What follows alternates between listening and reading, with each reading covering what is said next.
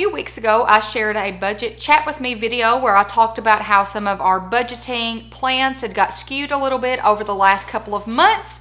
And well, today I am back to give you another update.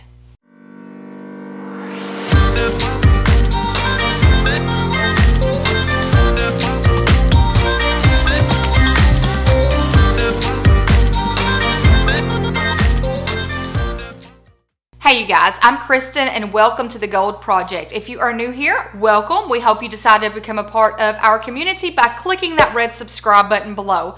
Also hit that bell notification so you are informed every time I post videos. I post videos at least 3 times a week, Monday, Wednesday, and Friday. And on this channel, we have a mission to get organized on a budget and with a plan together. So I hope you decide to become a part of our community and our mission. So on this channel, I like to keep things real with you. So anytime I feel like things have changed or I want to give you an update or just to keep it real, I like to film a video. So if you've not seen my budget chat with me video that I did a few weeks ago, I will leave that in a card above. So basically I shared with you in that video how we had some car problems and Kate got a bid to Summit. And a few other things had changed the way that we were budgeting and paying off things in our home. Well, I'm back with an update. And the update is that Kate will not be going to Summit in May. So in my last video, I shared with you how I was going to start saving that money that was supposed to go to the flooring to save for Kate to go to Summit. Well, we had a few informational meetings with the parents, and my husband and I both attended those meetings with an open mind, with the I'm not really sure if we're going to let her go or not. We don't think this is a good idea, but we're going to be open to what they have to say. So basically, it was going to cost a lot of money. Nothing was set in stone. There was no set amount for the price, the cost, how much the coaching fees were going to cost if she had to have extra practice wear, plus staying there and food and transportation and airfare and all of that. So we could not, we're the top people that we like to have a plan. So we like to know how much is hotel going to cost, how much is airfare going to cost, how much is the coaching fee going to cost, and so forth. So we were looking for some exact figures and exact information. Now, this was at, I would say, the beginning of March, probably not even like 7 days into March. So she would be going to Summit May 10th. So that's 2 months away. So that is not much time to save money and to not have a plan. So we listened, and none of this stuff was set in stone. And if you know anything about cheerleading, it's if one person gets taken out of a routine, sometimes the entire routine has to change. So Kate has 17 girls on her squad. They gave everybody the option to go or not to Summit.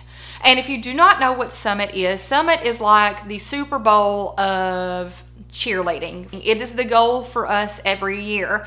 But there are 3 different types of bids. There is a wild card bid, which is what we got. It's basically an invitation. They don't pay for any of the fees. You just get an invitation and you can attend. Then you will have to basically fight for your spot in the competition on day 1. So you may not make it past that wild card round.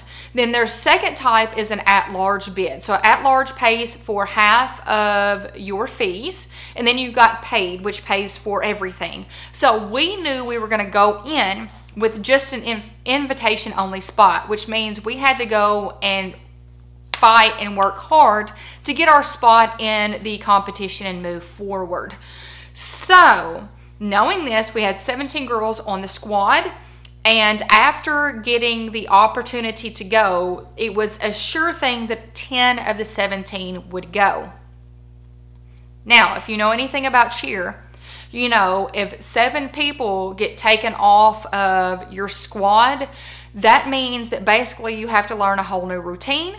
You've got whole new stunts, new tumbling, and it's really intense. And they couldn't even really start practicing this routine until April, because they still have their last cheer competition at the end of March, March 30th and 31st. So all of these things went into our head. There was like 2 or 3 different meetings that we sat through. We discussed it afterwards. So we did not give Kate an option. We didn't ask her if she wanted to go or not, because it's our money and it's Disney World. I mean, if somebody's going to pay for you to trip to Disney World, wouldn't you want to go? So we took in all the information, we took notes, and we made the decision to not put her name on the list to go. I think that's a lot of pressure for a child to go through in 1 month, learning a whole new routine. And she would probably have to spend multiple hours there. The likelihood that we would make it past the wild card round was slim, because when you have 10 girls of 17 and you're learning a new routine, and they've been working on their routine right now since like September. So how many months is that compared to 1 month? So the stress, the money, the unknown, it just told us that this was not the right decision for her. We discussed it with her. She was okay with it. And we told her that we want her to go to Summit, but we want it to feel right. And this time it does not feel right. So we told her that hopefully next year she'll get this same opportunity, and we'll know 100% that this is what we need to be doing. So she was okay with it. And you guys, you don't realize how much a rock that stress is until you make a decision and you're happy with it, and it just feels like somebody released the rock from your chest. So I immediately felt so much better about it. So now you might be wondering, well, how did that affect your budgeting? We actually put us ahead on budgeting, because what happened was we paid a minimum amount on the flooring on the 10th and the 25th of March.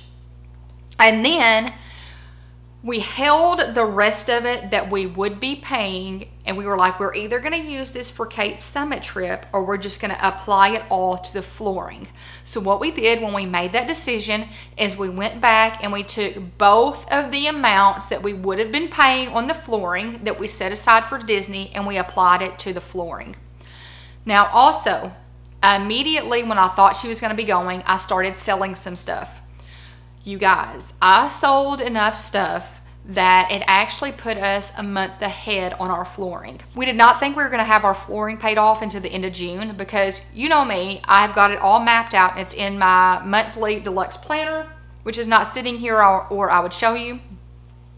So I recalculated it, applied all of the sales to my flooring, and it had us paying off the flooring on May 25th. So that is a month ahead of time. So I feel in my heart that that was the right decision. So, you know, I feel less stressed about it. And now we're a month ahead on our flooring, which means our budget is back to where it was before we had to take out money for Dallas. So you guys, I feel good about it. I wanted to give you a little bit of an update, and it makes me feel so much better because I know that we're secretly planning that Disney trip for December that Kate knows nothing about. So once December hits and Christmas morning and she finds out, then she's gonna know another reason why we said no. So you guys, that is all for this video. I just wanted to sit down and chat with you a minute and kind of give you an update about the whole Kate's Cheer Summit trip and our budget and how everything is looking right now. So I feel good about it. I think we made the right decision, and I'm happy to get the flooring paid off a month early. So it makes me feel so good to know we're at the end of the road with the floors.